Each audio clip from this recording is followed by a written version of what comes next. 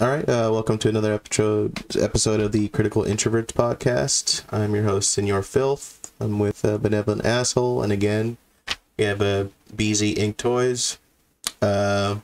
We didn't really get that much into last time, just based on just how the conversation flowed of just SPLAT Rabbit comics and like your intention behind it and what drove you to create the character and have the humor that it has. I guess if you want to just start, like, I guess like what influenced you to just make SPLAT Rabbit?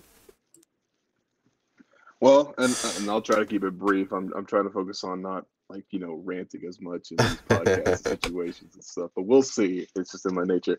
So SPLAT Rabbit really came across as the intersection between three things. The first being just I've been drawing all my life. I've been wanting to have a comic series of my own since I was 12 years old. I believe it's just that thing that God put within me to do. So I wanted to create sort of my own icon. Number two, I think that conservatives need more art and they need more icons themselves. So comics kind of exists at the cross section where you're able to tell these narratives, you're able to write these stories and narratives and gags and everything like that, and create new icons for people that can then transform and be in any medium you need it to. They're very diverse that way.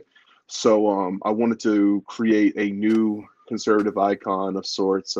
Whether or not it becomes an icon, that's completely up to the people and the will of God. But just my attempt to do it. The third reason, and it's a reason that I can't say yet, I'm waiting until I get a few more followers before I reveal the final reason. But let's just say I have beef with an artist out there, and my character, SPLAT Rabbit, stands in the face of everything him and people like him try to make black art and just politically relevant art. So we stand at the intersection of that. We're going to push against that. But that's beef that will be revealed. We will be declaring war when the followers go up. We're real close to 2K too, so it might be. You can't reveal the artist that you're. Yeah. I don't want to do it yet. I just feel like I'm not punching with enough power yet. I feel like when I get maybe around the 5K mark, maybe that's when I'll finally name drop. But for now, I want to keep it under wraps, keep my feet to the fire, make comics, spread the word, and get out there.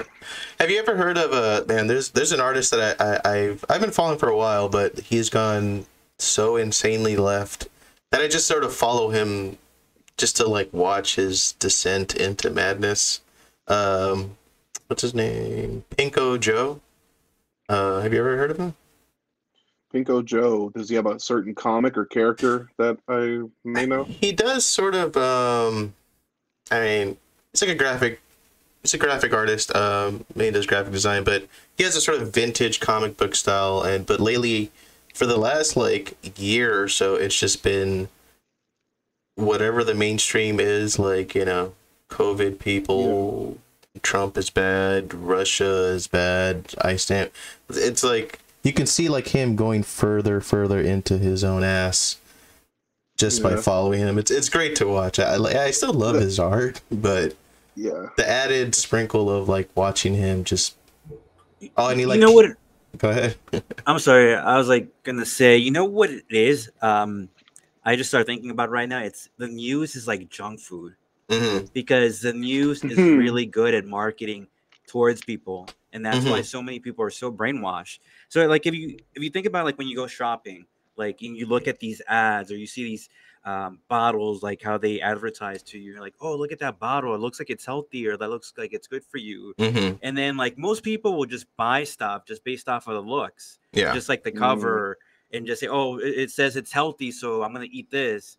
So I think a lot of people are doing the same thing with the news without actually taking the bottle and looking at the back and saying, "Oh, what ingredients are in this bottle? What's in this food?" And I think that's what's thought happening. Of a joke there. Yeah. Oh, I'm terrible. I'm terrible. Let's just move on. I think that's what's actually happening with a lot of people. And if you want to tell that joke, just do it, man. Yeah, go ahead if you want. I was gonna say, are one of the ingredients for one of these negative products 100% Jews? Ooh, good one. But Yeah, I do think there is a weird addiction to the news. Like before, everyone that knows me always knew that I kind of followed this stuff, but it was just something I followed amongst myself. And then when I noticed it like becoming trendy, I noticed that the people that were treating it, they were kind of being somewhat addicted to it. And like I hardly ever actually just watch the news. Like I don't. I sort of like follow it through following how bad it is, if that makes sense. You know what I mean? Yeah, it's like potato chips. Like once you start eating them, you're like, oh yeah, this is really good, but it's actually bad for you. Yeah, like I watch like long format interviews and shit like that. Like I don't, watch like the 5-minute clip of today in the news, blah blah blah. Like I find that to be really uninteresting. I like people talking about like specific subject for like an hour or so I can absorb it. But there is like maybe it's a social media thing. Like it's tied with people's just need to keep getting that short burst of information rather than like completely taking the time to absorb it. And it exists at the cross section of number one, needing to be shocking in order to get those high ratings, but they also have to enforce the wills of the regime in charge. So you have to come up with narratives that fit the regime's, narratives, but at the same time, you got to make it sensationalized so that the people will keep tuning in. So like I mentioned before, I don't know, whatever episode, but like it's hard to make like compromise be marketable because it's not exciting. Like you're a conservative, I'm relatively left leaning, not fucking whatever the left is now, but we can have a chat and it's not like we're a shouting match or some shit like that. It's like I don't really like debates. I think they're kind of overrated. I like more what's considered like a dialectic, like just people just trading ideas, but that's not prime time entertainment for the average person. They need like a fucking death match. You know what I mean? It's bloodshed, but only verbally. They need the Undertaker, choke slamming. It's they've gotten to a point where instead of people asking questions, people are just receiving information. So instead of asking the questions, like with the Ukraine thing, it's like they're not asking, what's going on? Like, why would Putin do this? Like, I'm not on anybody's side really, like in terms of what's going on over there, but people are just not asking the questions, like what, how. Instead, they're just receiving the information. They're like, okay, think this way, support Ukraine. Well, why support just Ukraine? I am anti-war, but can we ask questions? And as soon as you ask questions, they make it seem like you're like in love with Putin or you're pro-war. No, it's like I'm just asking questions. I'm trying to figure things out, and like that's what I think what you meant. Like people are just afraid to exchange ideas. You don't have to necessarily what they're saying. Sometimes by listening, you can learn something. Can you repeat that last part? You got a little cut off there on my end. Yeah. What I was saying is that you don't. Shit again. It happened again. Whoa. It happened again. See, I'm getting censored. Yeah. You don't necessarily have to agree with people with what they're saying, but like you said, like there should be an exchange of ideas. That way, you get like a broader perspective of what's going on instead of just like, okay, war is bad. This person, Putin is bad. No, like let's get a perspective from different people and let's put it like a melting pot. Just put all those ideas in there and try to figure things out. There's nothing wrong with asking questions, and people are just not asking the questions anymore. They're just receiving, and feeling and reacting to how they're feeling. What's weird too is that like if I'm asking questions about a subject, that means that I'm interested in that topic, and it's like they kind of want to divert people's attention, like their general interest in something, and just have you pick a side. You know what I mean?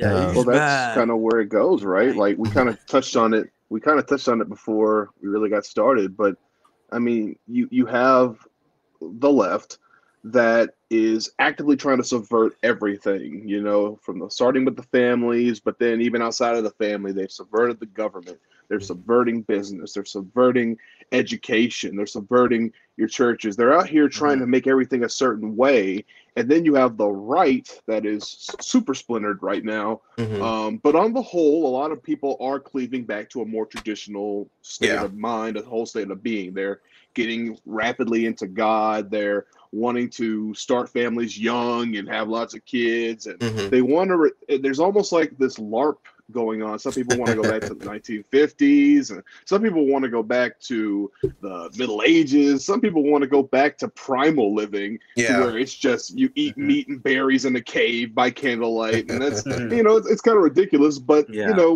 you it's not just a feeling that you guys are feeling. This is literally how the world is working. It's almost like they're trying to subjugate people. You're either in the regime's narrative or you are outside of it. There is no in between. You cannot give the outsiders any sort of credence. You have to be completely on the side of the regime in charge. You have to be completely on their terms, or you're not anything. You're not anything special. And the minute that you start, and we talked about this a little bit last time too, that you begin to capitulate to their side and their needs, you're kind of subverting your own thing, because you go from, you could either go their way and support all the stuff coming down the pipe, or you can doubt one thing and be a liability. So they kick you off and say that you're more akin to them. And that's why so many people are being radicalized too, is because they were once centrists and they had the one conservative opinion on one thing. The left said, no, you can't have it. And so they end up going right.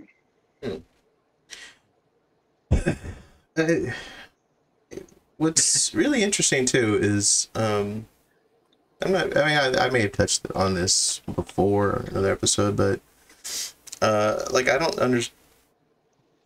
It's weird that the left doesn't understand how radicalized they're kind of becoming. But you just have to think of it in terms of whenever there's that movie or something like that of someone becoming a hardcore right-wing neo-Nazi, it's someone that sort of just listened to one opinion and they just kept going further into that.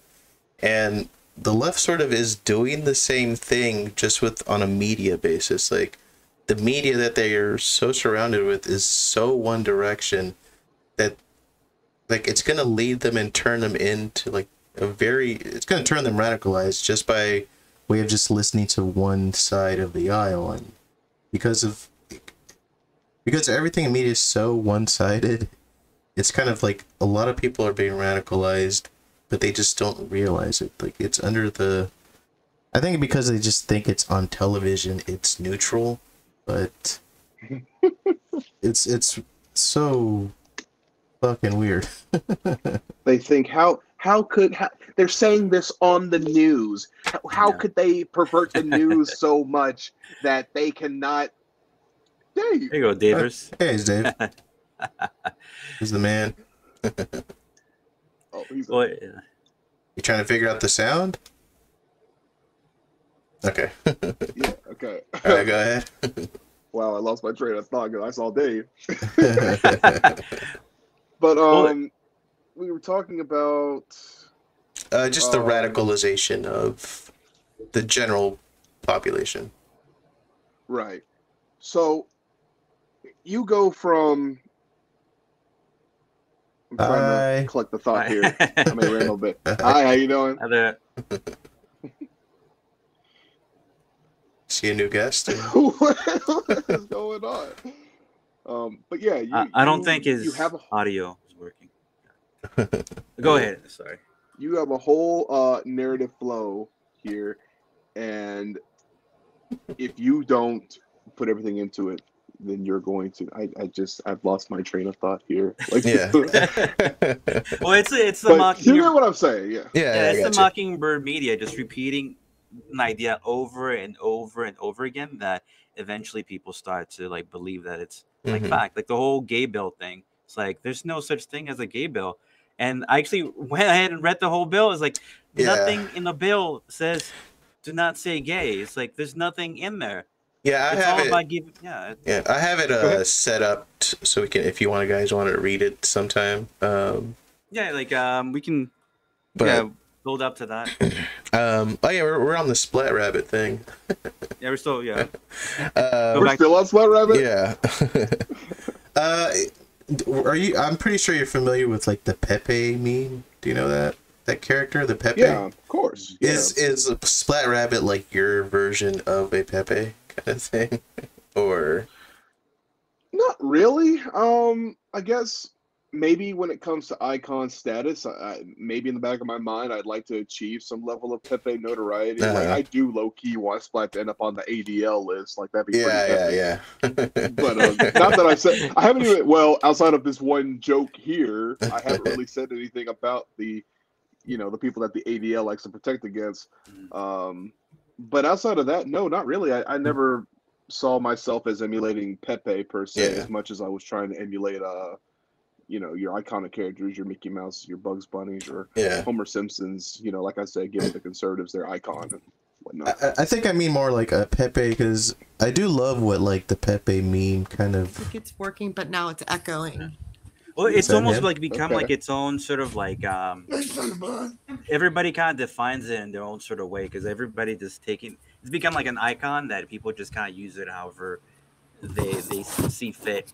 So Pepe is just kind of fun to use. It just shows like how like there's a sense of humor that the radical left just doesn't get, and the Pepe thing is just a great little I don't know, like a mark of approval. It's like getting under their skin, really. Yeah. Under their skin. But it's just to fuck with them. It's just to like mess with people. But it's registered to them as, it's some neo-Nazi stuff. But no, it's just people messing around with the internet. It literally is from a comic that has nothing to do with politics. Period. So it's almost like the left created that character. It's like they took the most innocuous character and just turned it into something racist, and bizarre. Well, you see a lot of that in particularly leftism, and I say that as a person who was into nerd culture when I was more centrist and other things. We tend to put feelings and ideas onto characters that we want them, to be, whether that's intentional or not. Like, we could talk about Disney's recent movies, since that's the topic of today's podcast here. You have the new Turning Red movie, and I saw on Twitter where people were like, "Oh, it's not gay enough," and I was like, "Wow." First, Turning Red wasn't gay. No, first Brave wasn't gay enough. We thought that Merida was gonna be a big stand-in for being a lesbian or whatever. It didn't happen, so they were mad about that.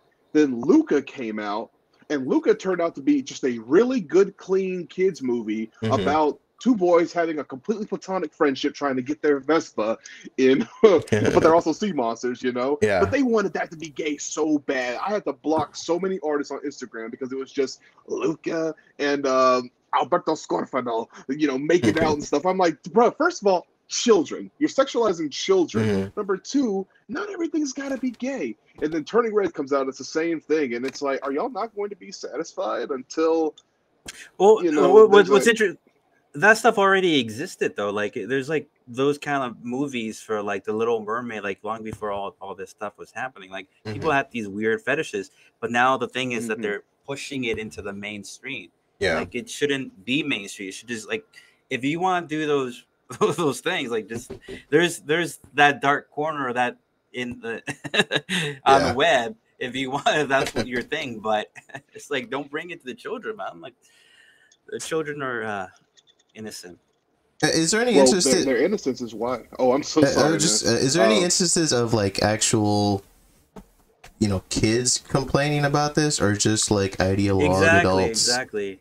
Literally just the teenagers and especially the young college age adults complaining about it. So weird. Yeah, it's never like a little kid's like, "Oh, I want to see more little gay, more gay characters." Like, no, it's always about the adults. The adults are just like these selfish, just narcissists that are always just make it about themselves. So if you don't care about the kids, it's just like, it's all about themselves.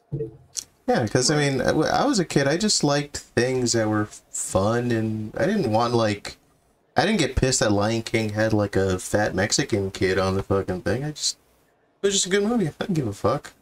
But Oh, is someone else on? Lion King had a fat Mexican kid? No, I'm saying if they did, like I wouldn't like get offended that they didn't have that because you know what I mean.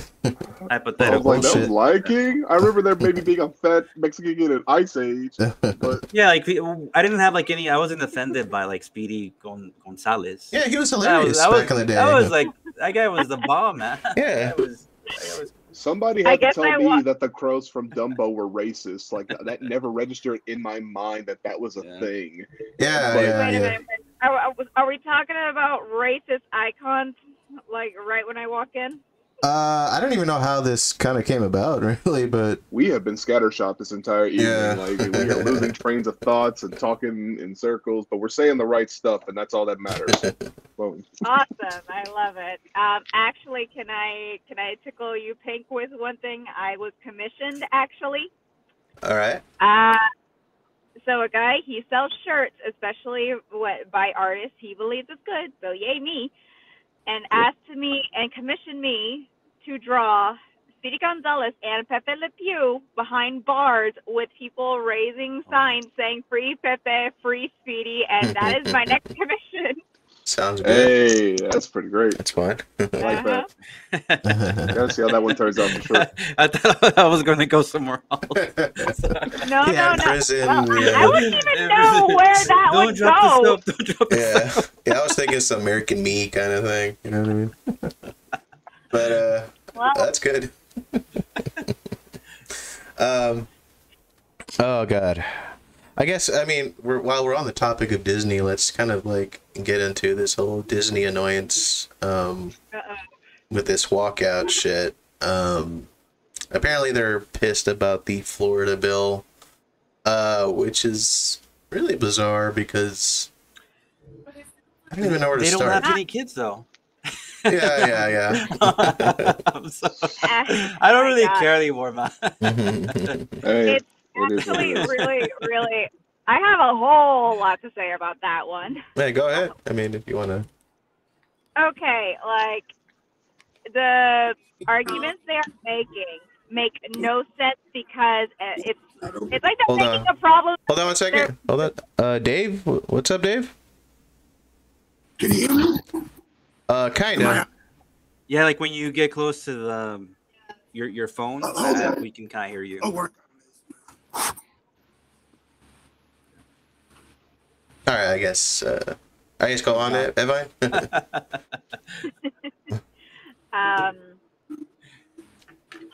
Great train of thought. Come back. Woo! Train of thought. Let's go. Lost. I know. Okay, so they are basically making a problem out of thin air. Yeah. The freaking bill simply says you cannot teach sexual identity crap to kids who are too young to learn about sexual identity crap, and they are freaking acting like they are saying you're not allowed to say gay. You're not allowed to be. Oh my gosh! It's just like that's not what it freaking says. Let me Oh. let me try to. I have the thing opened up. I think. Hold on a second. Crap. Where are you? Yeah, here it is. Okay, so this is number 3. That'll be number 3, the thing that everyone's kind of bitching about. It's a classroom instruction by school personnel or third parties on sexual orientation or gender identity may not occur in kindergarten through grade 3 or in a manner that is not age appropriate or developmentally appropriate for students in accordance with state standards. That's the horror. that's really The it. horror. Well, what's creepy It's is a that long overdue is what it is. yeah. Well, what's creepy is that they're trying to withhold specific information on like what they were teaching their kids. So like if you read the bill, it says like, oh well, like you're gonna have to like if you're gonna whatever it is that you talk about, like you have to like be transparent with the parent. Yeah. And you can't talk about sexual identity or sexual orientation. And Yeah. what's the problem with that? It's like the parents should know what their kids are learning, especially kids from kindergarten to 3rd grade. Mm-hmm. I don't see the problem. I think it's more of a problem of them making it about themselves, because most of the people that have a problem, I'm sorry, but are gay, and most of them don't have any kids. So what is the problem that you have? It's like, those are not your kids. Those are. It's like, are you trying to convert them? Parents showing ownership. It's like parents showing parents they're their actual basically parents. just trying to make it okay. Yeah, parents should have ownership over their kids over like somebody else that doesn't even want to have kids. Yeah. But after years of gaining ground, you know, just doing little things over and over again, sexual revolution, then you begin to teach kids more about evolution, begin to push God out, everything else. You basically have had years of parents giving away their consciousness, their actual parenthood over to these systems. So now screens are raising kids, the teachers are raising kids, the after school programs are raising kids, et cetera, et cetera, et cetera.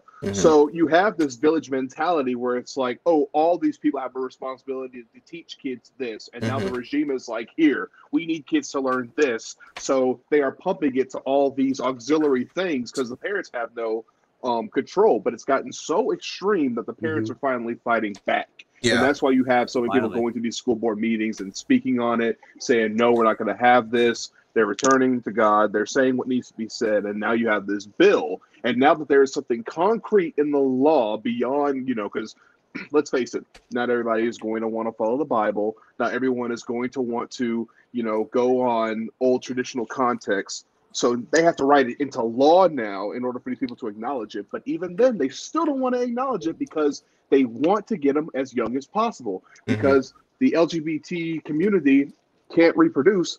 They simply recruit. That's actually a really good point. And because with a lack of the two products needed to create a child, I mean, you get them as young as possible, and they'll even start thinking about sex being normal at 5 years old. And you're not even supposed to know what sex is, even at that age. Well, we need these kind of bills like in every state, because if we don't have these kind of we don't have these kind of bills like everywhere, especially like California, then it's like, what kind of teacher? You'll never see that in California. That's not going to be here. That's the reason why we have so many of these, like, I don't know what's the name. What kind of teachers are we going to attract to the schools if they can teach whatever they want? If they can speak about sexual orientation and identity to these kids, what kind of teachers are we going to have? Pedophiles. That's what you're going to get. They don't have to tell a teacher. They don't have to tell their parents like what they're talking about. They can say anything. They can groom them. They can. It's a big problem. Yeah, it is really weird.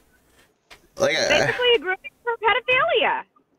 Yeah, and now it's in fact, like, pedophilia has been rampant, like, behind Hollywood doors, and now that it's so bad morally in the U.S., they're basically just like flaunting it in the classroom.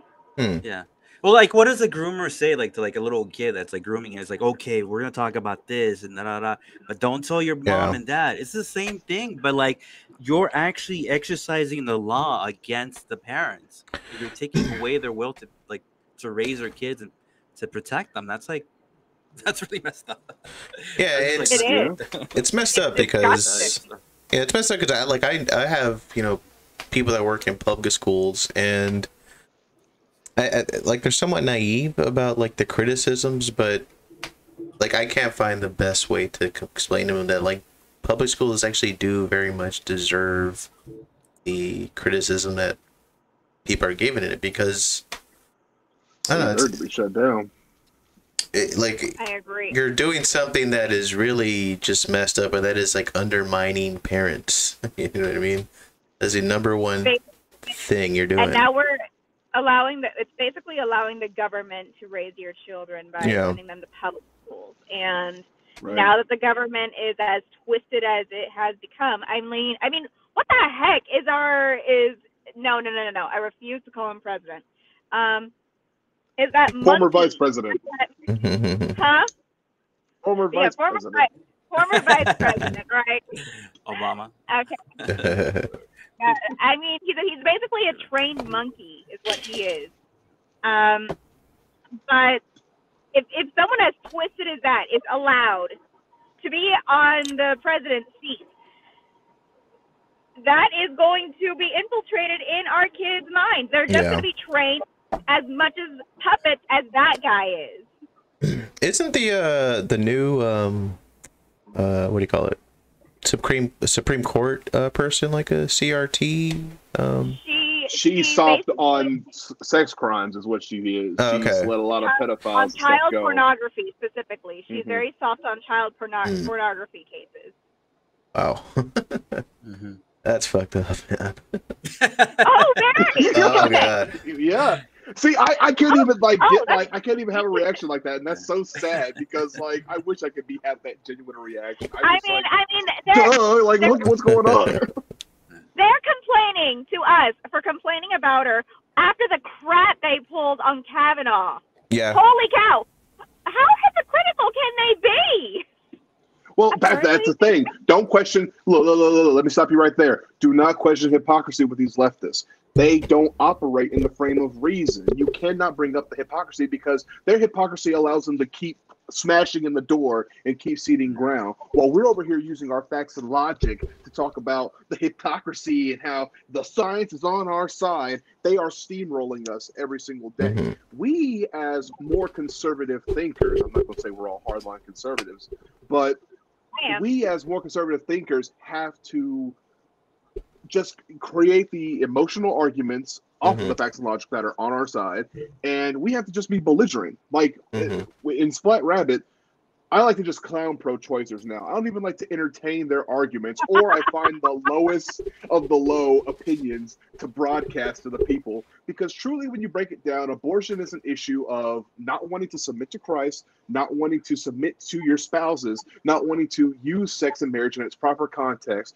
If we did these things, we wouldn't even have a need for abortion because people would be having kids in the proper context. But because people are so promiscuous, they go off. So instead of trying to come up with a comic that is insightful and wise and to a T and tell the pro-choicers why they have made an unfortunate mistake, no, I just call them fucking retarded and we slam them. You know, like we don't have to be, we don't have to have tact when dealing with certain things. Now, so because they will just use it against you. They won't care. They won't care. They don't care. Exactly. I guess you know what? Fighting fire with fire kind of thing. I guess I guess have some objection to that. Don't you think? How would I put this? I guess for the subject of abortion, for me, I just look at it as something that the left got too comfortable with, like the mocking side of it, and so therefore, like their arguments have gone so bad that all that's left is just the nutty fucking celebrate your abortion shit. Correct. Do you think that like your approach of like just making fun of it like will down the line have the same kind of effect with pro-life arguments? Like it'll just boil it down to just being a stupid, you know, kind of insult, and like the actual like what do you call it? The good fundamental argument of it will get lost over time. I see what you're. I definitely see what you're saying. I'm not sure if that makes sense. No. I see what you're saying, and that's a valid concern because you're right. I mean, it has the reason why the opinions have gotten so retarded is because they feel so comfortable just being belligerent because it's worked for so long because conservatives are cowards. I think the only thing that'll be different is the fact that, you know, we have the Bible on our side, we have the facts and logic on our side, and I think as long as we don't lose sight of that facts and logic, we'll be okay, because we can actually look into the practical science, we can look into years of history, we can compare the scriptures, we can look at different things to be able to actuate a lot of our opinions. Being able to couple that logic with the kind of more kiddish, you know, straight line, hard line marches and straight line, hard line, you know, taunting, I think makes us even stronger. As long as we don't lose sight of the facts and logic or the historical precedent first. Remember that, but still be belligerent. I think losing the smarts behind it is what allows you to devolve. Like there was one point when liberals were decent people who had like, you know, tact and taste with, you know, a lot of their arguments, but now not so much. Yeah, because like I said, I think that's for me, like my issue with the left, it's just I think they just got comfortable with the, the slam dunk, whatever Jon Stewart said last week kind of arguments, and in doing that, they sort of like made their arguments just bad, and like now they're just sort of lost, and there's no, consistent, no consistent principles or anything like that. It's just whatever the right says, be the opposite, because that's what we do, and like there's no middle ground. Like that's where like the middle ground just gets disappeared. And I think that the way that they get their power too is that they're not consistent in what they're saying. They don't have values or principles.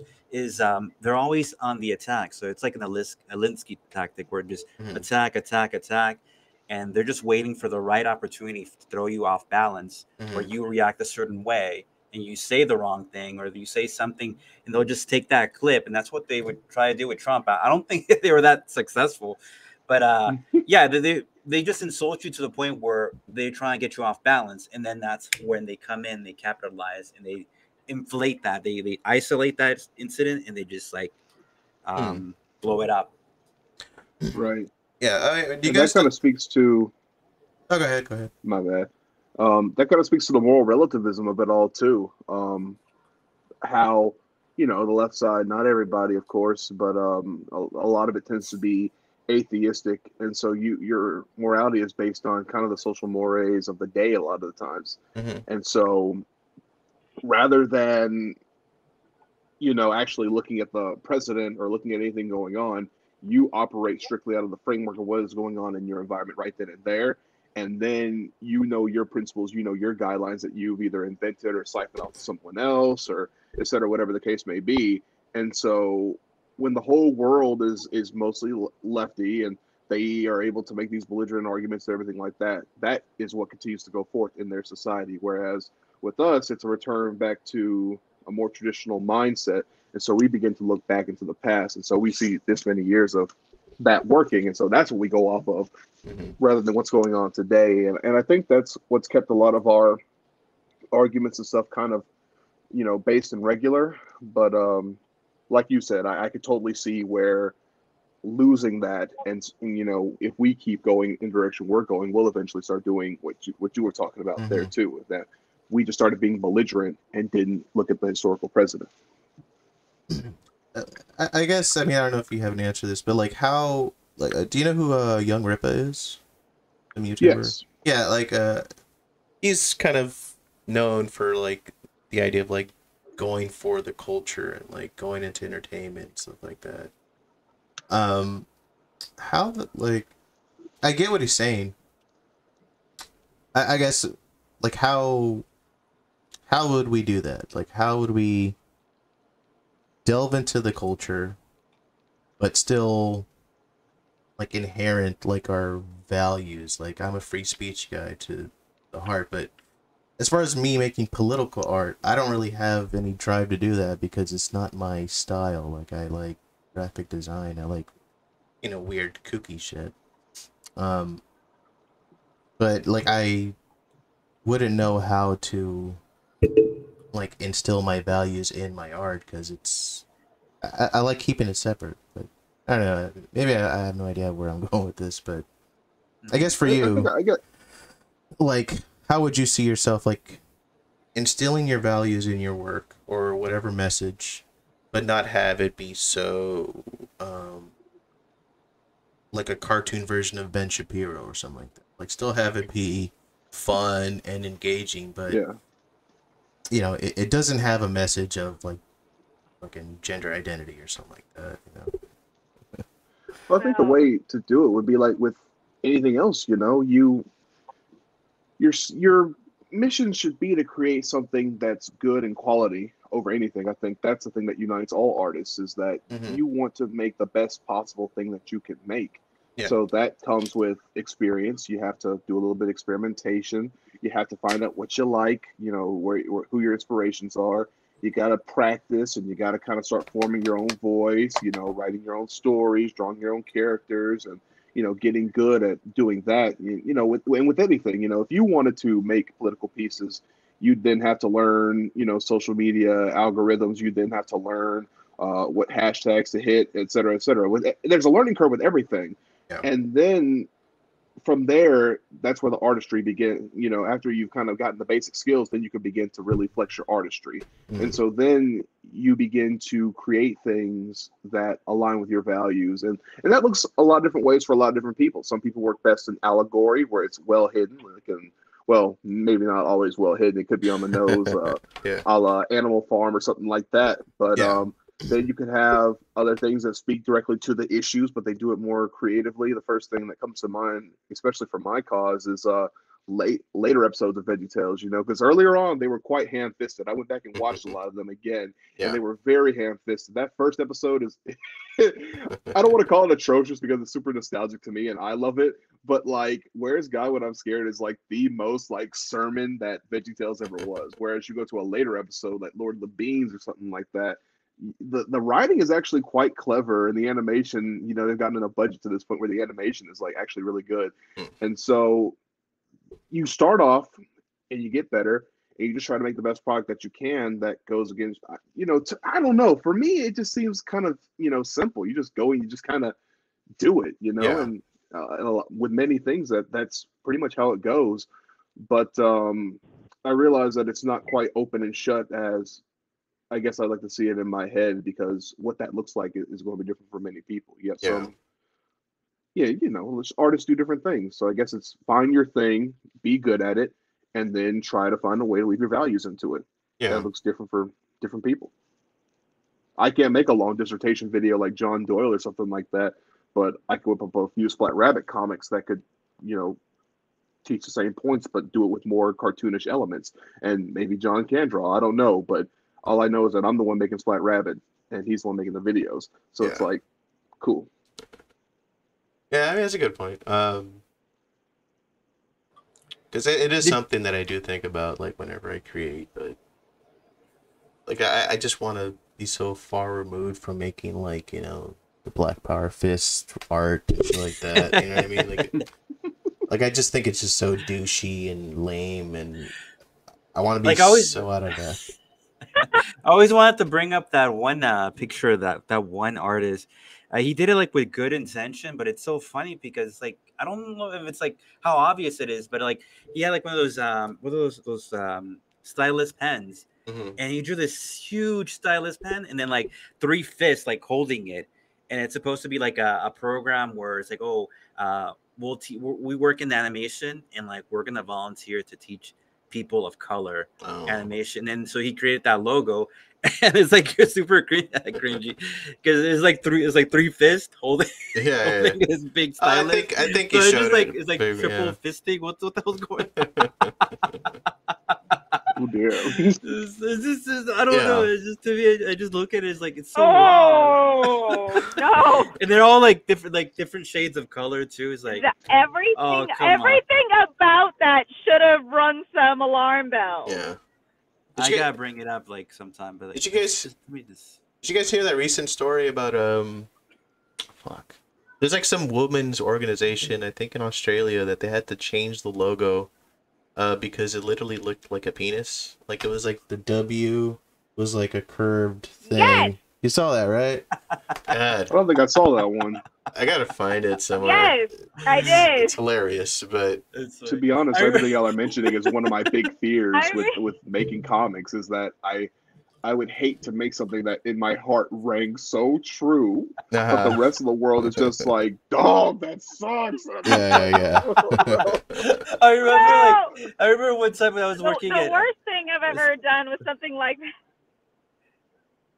I saw this one girl one time, like when I was working at SeaWorld, where she was drawing live, and it's so funny because it was when that one ride, is it Atlantis or the roller coaster, right, just opened up, and she was drawing, and then she did the roller coaster, and then there's these like three pillars, and and then like she colors them like flesh colors, so they look wrong already because they kind of look like kind of phallic. And then she's like, oh, she's like panicking. She's like trying to fix it, so she draws like a little line. It just makes it like it separates it so it looks more like a mushroom. Yeah. And they say, oh no, and then she starts like drawing a little water. I was like, what are you doing? Are you doing that on purpose or what? I don't know if she did that on purpose or what, but it was like so funny to watch that live in person. Yeah. Go about. That's so embarrassing. What I was saying earlier. Yeah. Oh, it wasn't really anything interesting. Like the worst I've ever gotten with one of my drawings is that I ended up making a girl's nose look like Pinocchio, and that's mainly because the way I drew her hand was like popping on the side of her face, and unfortunately I drew them the same color, so she looked like she had a Pinocchio nose. and now it's like, now I can't look at that drawing the same. Yeah. So thankfully my mistakes were more innocent. Good. I guess just real quick, let's like go over the Disney demands because for the walkout. Uh-oh. What the hell is this? Okay, Disney's demanding what? The employees, right? Yeah, the employees that left. Here it is. Newsweek. The Newsweek article. Let's see. We demand you make those 13-year-old girls from Turning Red make out and finger each other on cam. Number 5.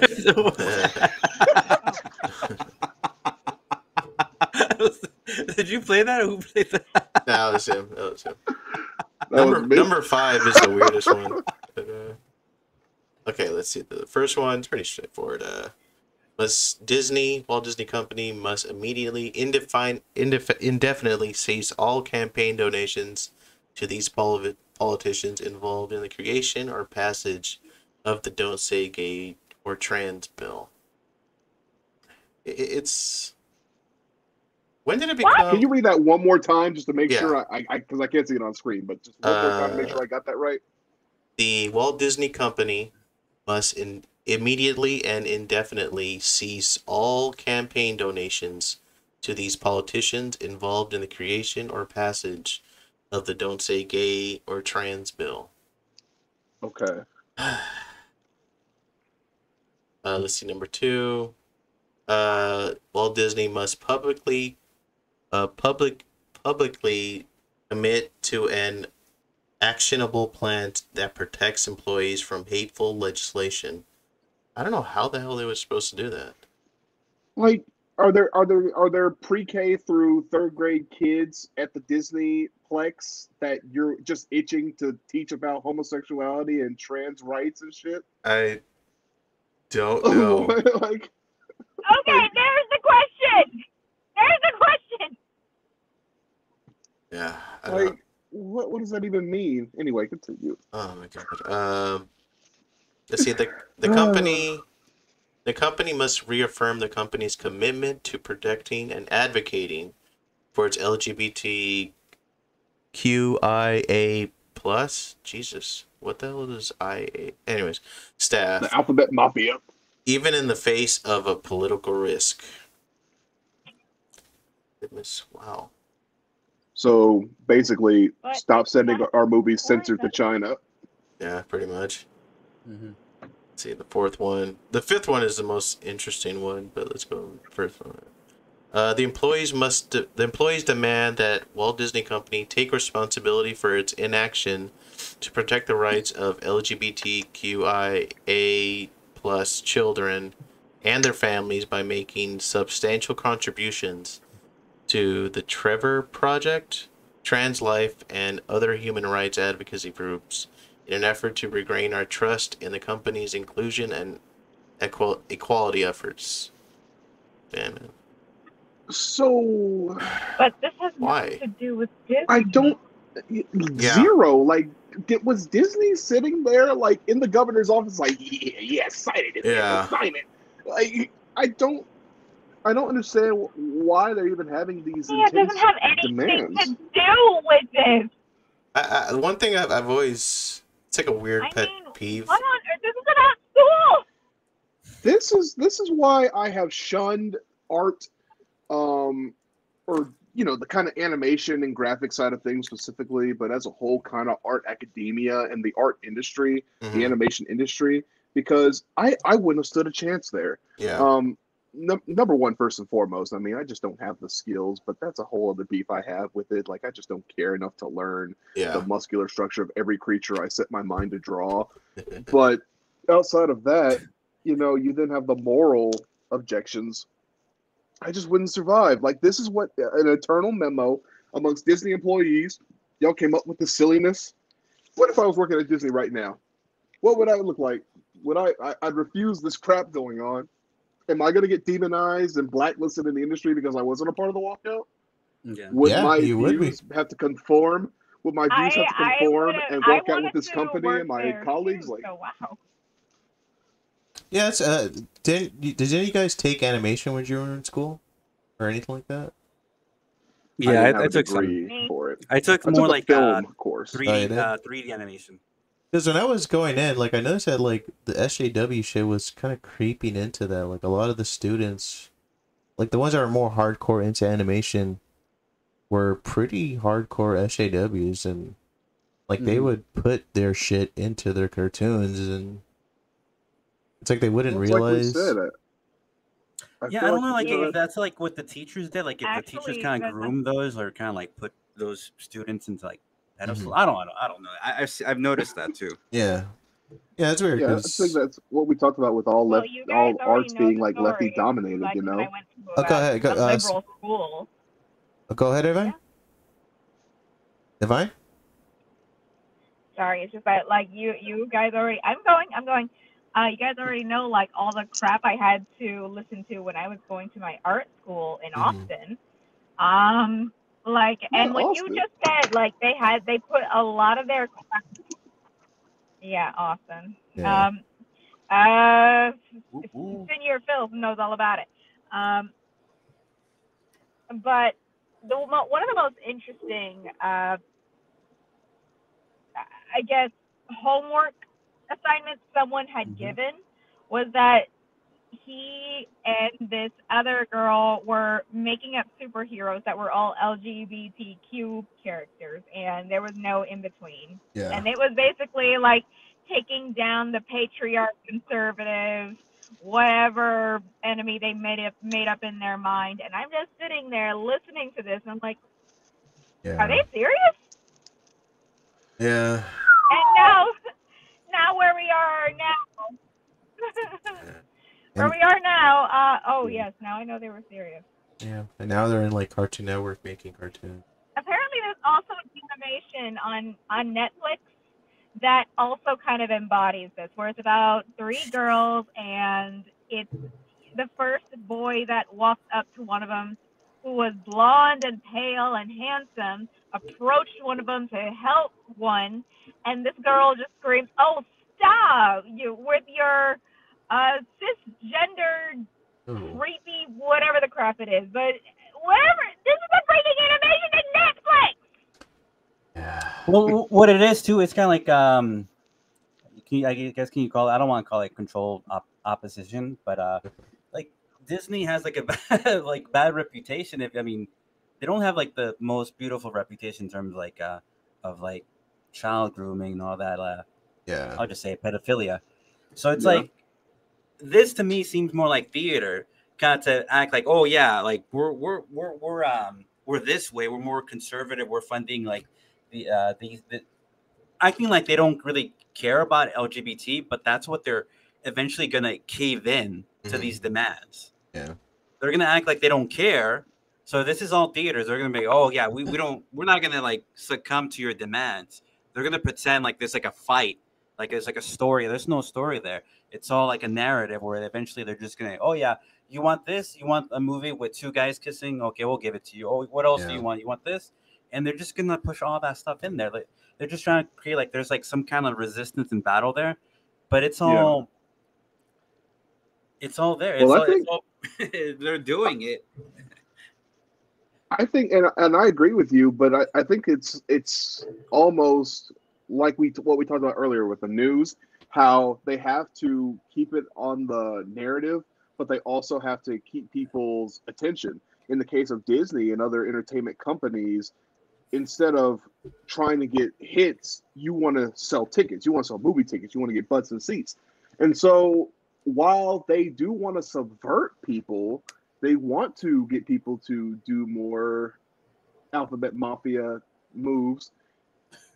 They can't fully go in that direction because really, in reality, and I think a lot of people lose sight of this, being gay is like a small percentage of the population, much less trans and MAP and everything else that they got going on or trying to get going on. And so if they were to do a full-on gay thing, people wouldn't show up. A lot of people really don't play that crap.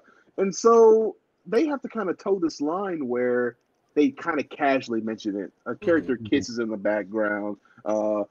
What comes to mind for me is the scene from Frozen where the guy at the where he looks back into the sauna and like that whole family's back there, but there was no woman and there's just another grown man, and they confirmed that character was gay and that was his husband and their kids in the sauna. And so they do it that way because boom, hey, look, hey, gay.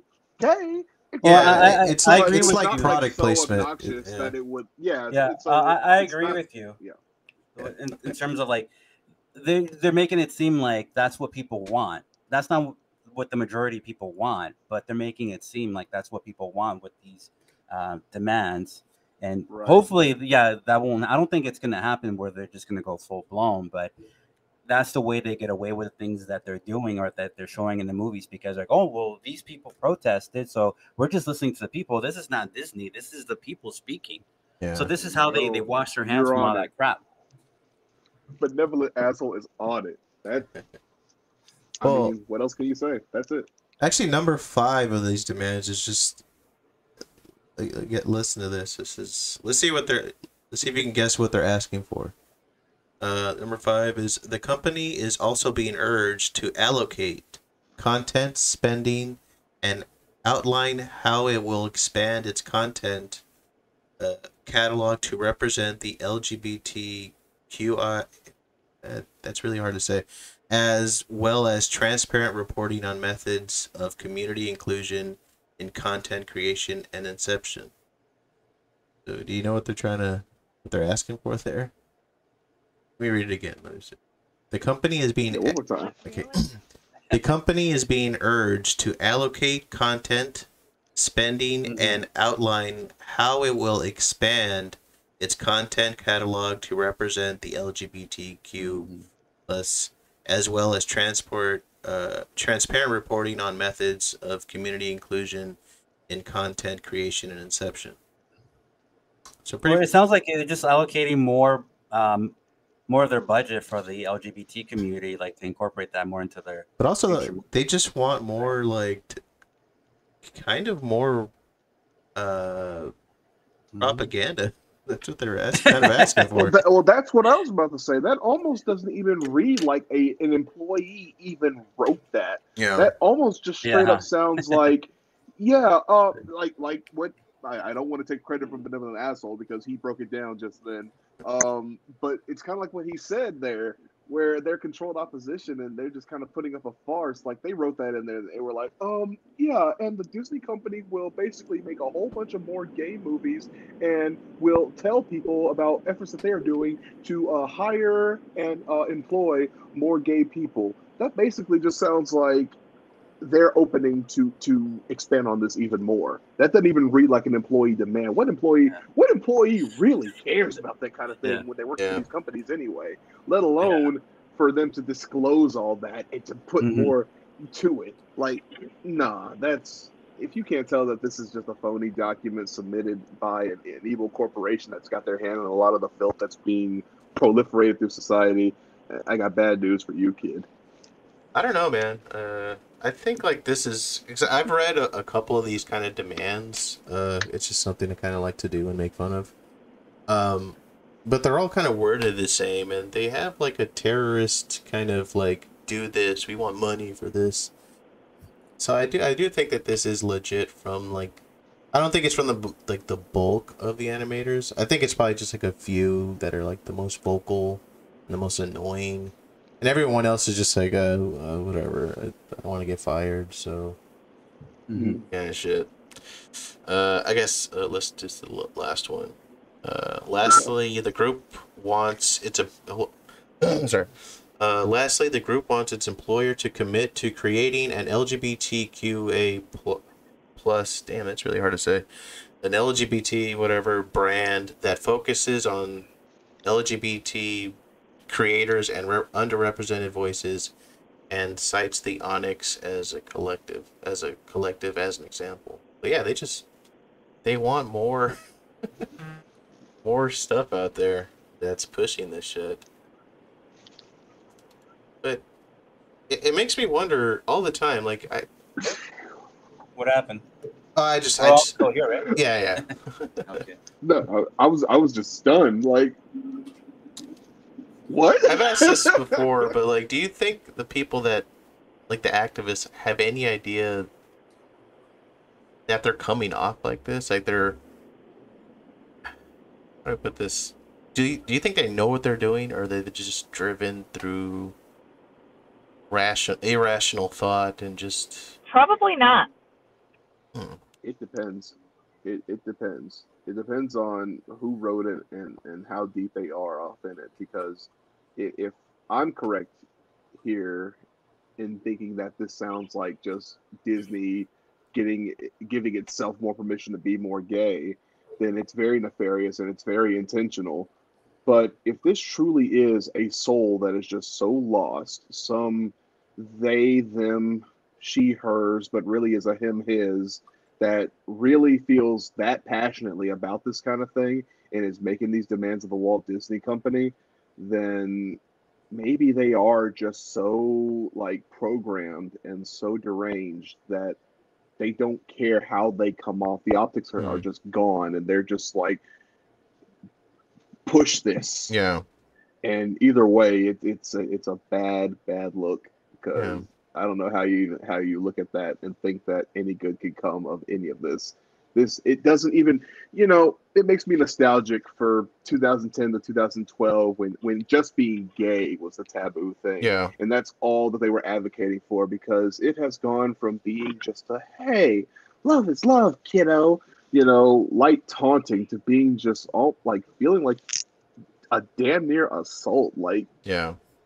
Is it really that pressing that you have to have a whole LGB alphabet mafia division in the Disney company? It almost seems to me like, Disney has their brands within it. Like Winnie the Pooh on its own sells more merch every year than Mickey Mouse himself, actually, really? than the Mickey and Friends brand. Yeah. And it's like, you look at the top 10 brands ever, there's 3 of them are Disney. It's Mickey Mouse and Friends, Winnie the Pooh being the top one, and then the Disney princesses. It almost reads as if they want to create a new strain of Disney that is like Disney Alphabet Mafia, with a whole pantheon of gay icons in Disney. Yeah.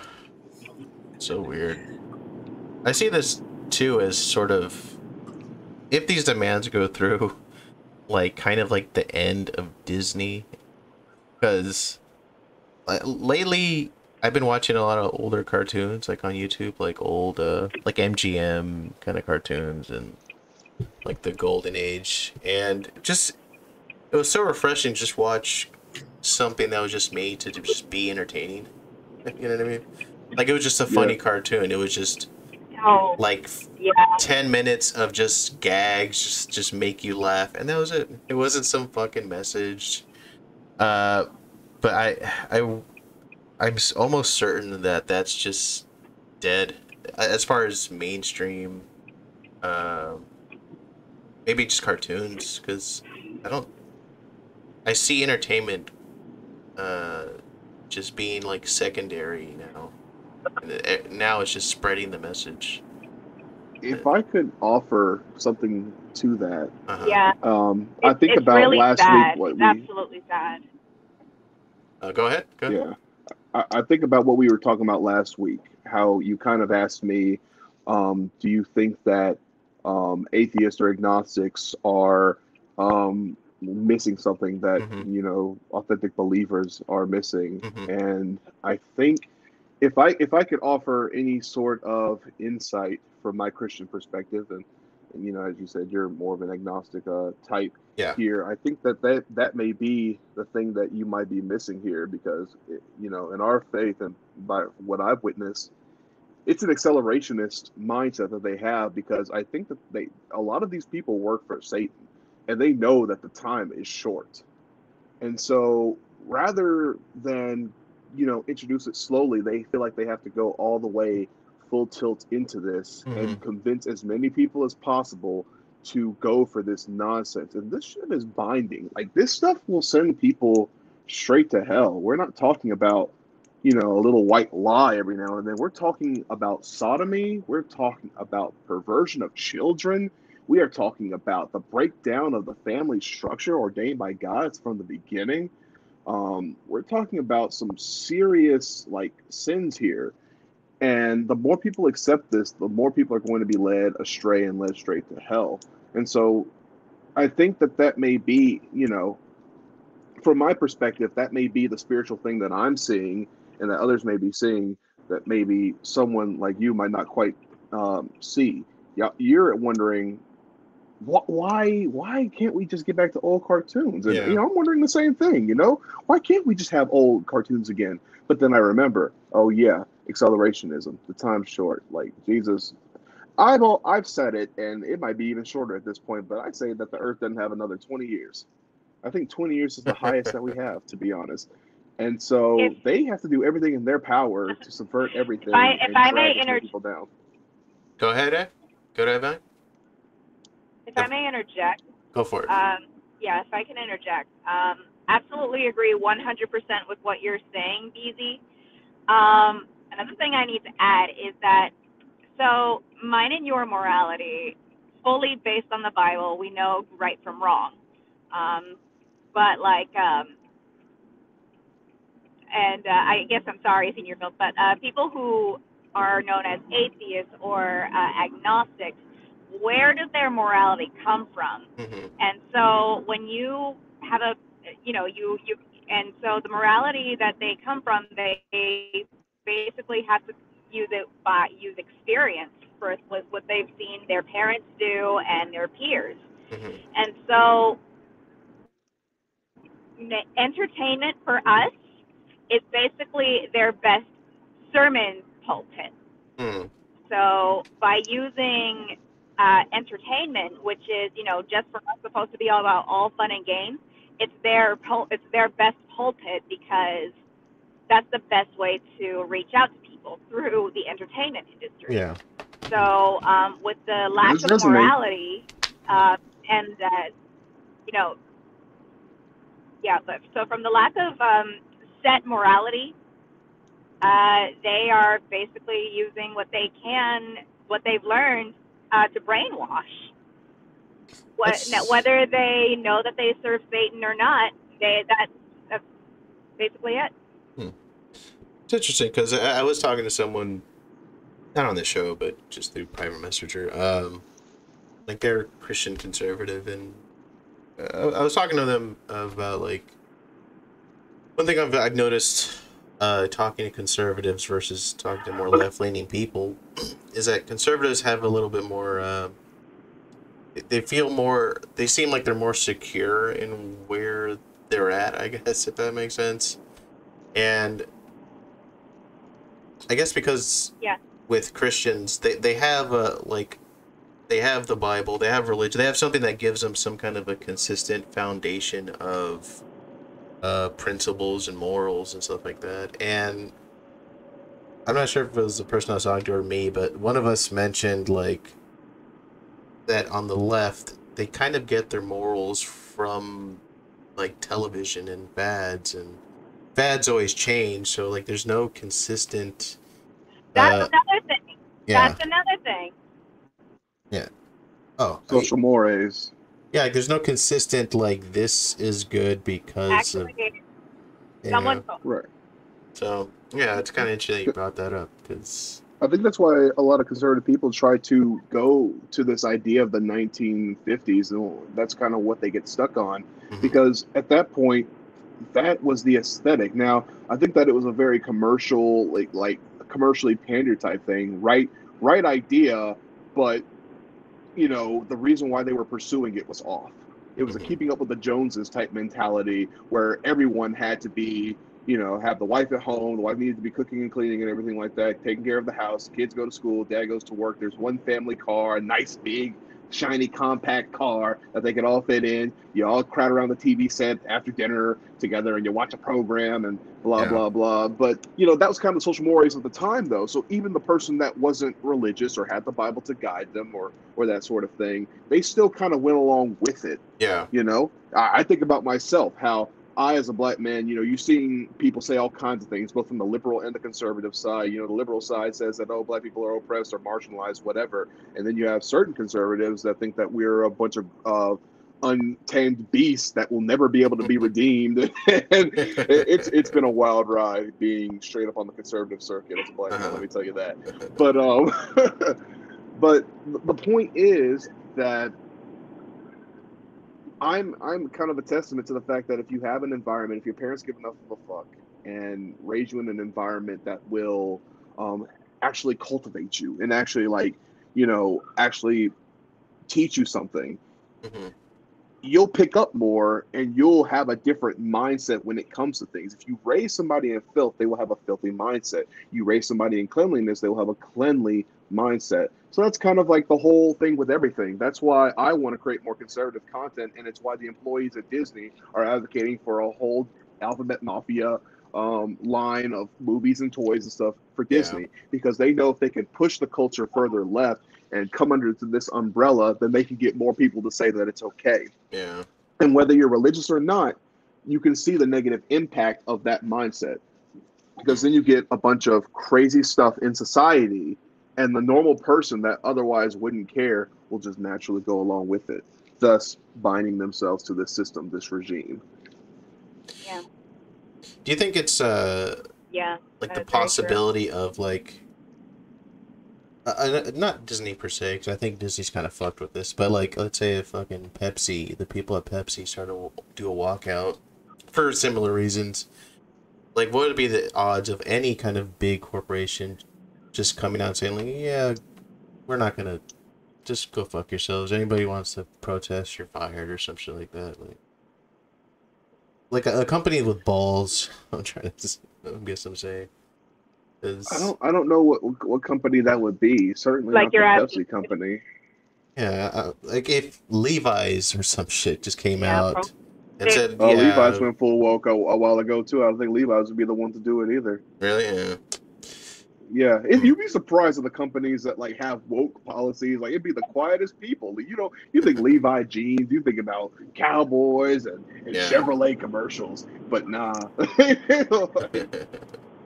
It's weird, but I don't know. Yeah. I guess it just depends on the conviction of the people at the top. Of course, MyPillow, Mike Lindell's not gonna capitulate to these demands. I love Mike Lindell. Mike Lindell's we have a fan. Yeah. But no, I don't think that Pepsi Cola is going to be the guy to do it. And the one that does, I feel like it would just kind of be controlled opposition. Maybe they would say it that no, we're not going to go along with this. It makes you wonder because if a company did that, I think they would get so much thank God from the general population. I think people are just generally tired of this kind of shit, and they just want to drink their Pepsi. You know what I mean? So it's weird on a business level that businesses continue to cave in, because I think they would get more support if they just said go fuck yourselves. Yeah, maybe that's just me, but because they don't serve the people, they serve their own. And again, I gotta kind of be careful here, because it's two different. We fundamentally kind of believe in a lot of the same things until it comes to the spiritual aspect. But either way you look at it, they're going to go with whatever the regime says so that they can maintain their power balance. But then if you add the spiritual element, they're going to do whatever Satan is dragging them out to do. So Yeah. either way, it's no good. Yvonne, are you being pulled over? No, Or somebody else is getting pulled over? No, I'm not. Yeah, don't worry. I'm actually in a traffic jam right now. So, Oh, okay. so if anything, that was just a truck. Hello, truck. Okay, cool. I'm sorry. You should have gone to DC with the rest of the truckers. Mm. Damn. So, but yeah. I wanted to get into the Dave Rubin thing, but we're kind of running out of time, and I have to kind of start dinner and stuff like that soon.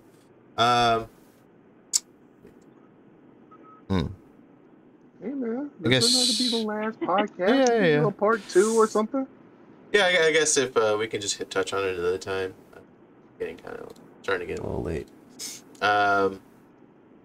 But if you want to get a rundown of the Dave Rubin situation, check out SPLAT Rabbit. We thought about. I guess with what little time we have, let's see how short we can keep this. Like, what's your issue with the Dave Rubin thing?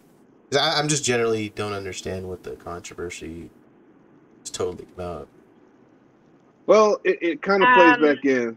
I love looking back. I mean, I know what's happening. Like, he's gay and he's adopting Right. 2 kids. But I mean, what is the what's your issue with it? I guess my issue with it is that he's this conservative pundit, and you know, it's kind of the splintering of the conservative party. You have those that just want to make sure the GDP is okay and be able to carry guns, and it's all about freedom, blah, blah, blah. You're conning BoomerCon, BoobyCon, Barstool conservative, whatever you want to call it. They're very surface level conservatives versus the true authentic ones that are the ones that are trying to turn back and really actually strive for tradition and, you know, fight for something greater than themselves. And so when you have someone like Dave Rubin, who was, you know, gay, of course, the conservative establishment, the former of the category, are going to be like, okay, yeah, he's gay, but he believes in our principles and our values, so we're going to tolerate him. And for me personally, you know, I didn't care about Dave Rubin being gay so much, but now that we're looking at these issues where kids are being threatened by these insidious agendas from the alphabet mafia, you then have Dave Rubin come out and try to raise kids. And it's like we talked about with environment.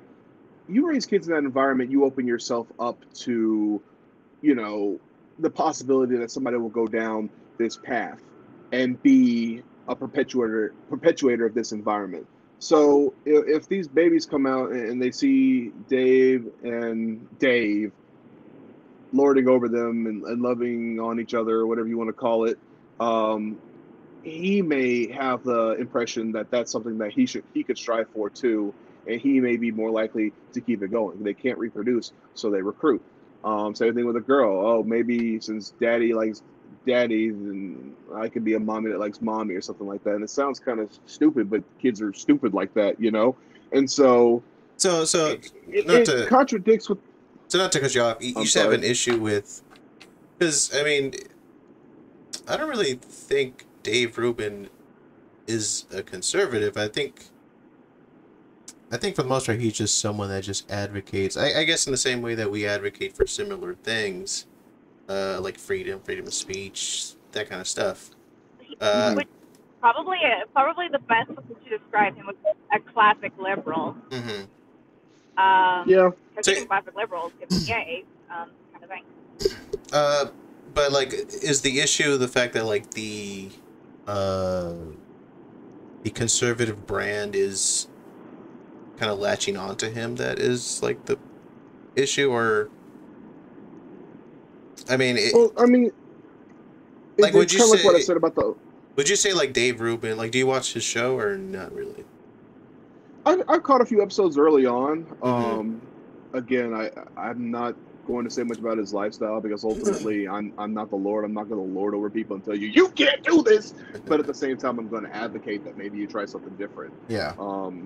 And so like I caught a few of his episodes. I liked a few of his points. But on the whole, it was just kind of like, yeah, I've heard this said better by other people that are a little bit more aligned with me at the end of the day. So it didn't matter. And but I mean, but yeah, are you okay with I guess when I see people like Dave Rubin, there's someone that's just trying to find some kind of middle ground with the average person, which I think, I mean, can you agree that maybe that's a good thing? Or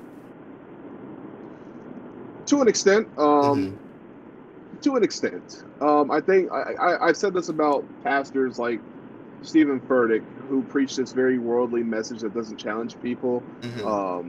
I've been like, there's a place for people like him. Because a lot of people that necessarily wouldn't come to Christ through the brand that I'm selling, they may see it in Furtick, and they may announce Jesus as Lord, and they may try to clean up their life a little bit. And there's something to be said about that. However, if the person never goes beyond Furtick, then they will remain in this infantile state, and it won't be truly redeemed, and their actions and their conduct doesn't help to advance the gospel, and it certainly doesn't help to keep their house in order, because they're still out partying, they're still out doing drinking, drugging, you know, whatever they're doing, having promiscuous sex, because they're not being challenged, they're not being edified by the word and what's going on in it. Similar thing with a Dave Rubin.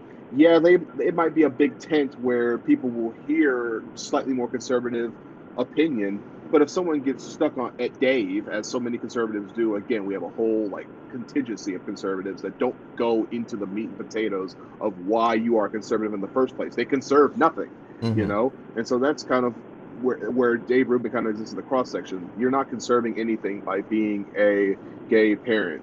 You know, you're not advancing a family. You're not, you know, you're not bringing forth more fruit. You're not going forth and multiplying. You're not, you know, you're not standing for the values that a person should stand for. You know, the men got to be strong. The men got to, you know, take on women, and and the women have to be able to build up the house and to raise the children and keep the man in check. You know, Bible even talks about that, like that if your husband strays a little bit, that you still may be edified, that you may be able to talk sense into him. You know, that all this is talked about in conservative circles in our Christian faith and whatever like that. And yet so many people get stuck at these pundits that are softballing them, giving them the facts and the logic, and that's about it.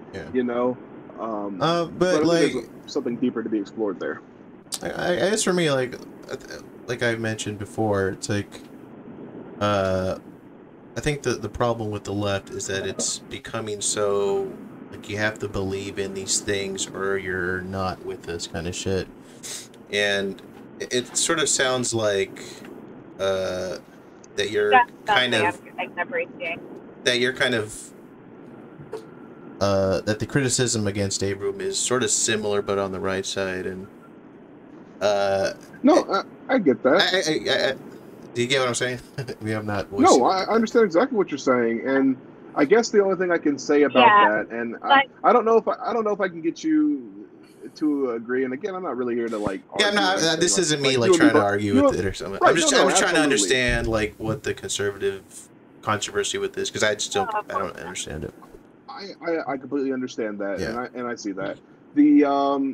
And you're right. It is like that, but for me, what we're fighting for is just all around more noble, is more acceptable. It's actually something that even somebody who isn't expressly religious could agree that our method builds families, and thus when we have strong families, we have strong communities, and we have men that'll actually be able to stand up against things like people talk about the Don't Say Gay bill and everything like that. I mean, if you're a fan of Dave Rubin and you're supporting everything he does, you might hear something that these Disney employees would say, and you might be like, oh, well, I guess that makes a little sense. I mean, I wouldn't want my own your buddy Dave or his kids to be infringed upon, blah, blah, blah.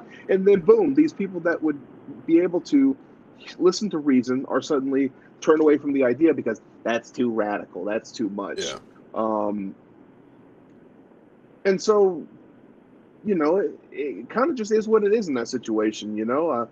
Maybe it is all or nothing for the brand of conservative that I'm pushing, but I just find my ends to be a little bit more reasonable. I find that there's a little bit more that sustains it. I feel like it's better for societies as a whole. I feel like it's better for men as a whole, for women as a whole, and definitely for children as a whole on many fronts. And I guess we can go into the individual caveats and kind of see where that may be actually true or not. But I think that on the whole, I'm just selling a better brand, and you know, like, yeah, it's better. I think it's better in that. the sense that we're gonna still be here. Like, I mean, if we get rid of the nuclear family, the human race is gonna go extinct. I mean, eventually. Well, that's what I'm saying. It's just better for the society as a whole. Yeah, I got like the reason why the Christian conservative would not be for a man adopting kids. I was just the whole thing. I was just I was a little bit in the dark. Well, I like Dave, but I mean, it just kind of like opens up the doorway to like other people. It's like, what? I mean, I don't really know him, what he's really like outside of like this show. Mm-hmm. He can be like a completely different person, as well. And then it's just, like, what intentions? Why does he want a kid? I mean, he chose a lifestyle that he has. You would think that if he wanted a kid, he would be with a woman. I mean, I don't want to sound like so harsh. He's also really old. Like, he's like 46 years old. By the time that kid's 16, he's going to be on to almost damn near his 60s. I mean, and my father kind of did a similar thing, so I can't talk too much. But at the same time, like, man, shouldn't children be having in the prime of a parent's adulthood in order so that they can truly, like, experience life with them and do that? But I'll keep this kind of brief. What you said about opening the door, it's kind of like, I think I kind of said something about it earlier. We could always watch the tape back and see. But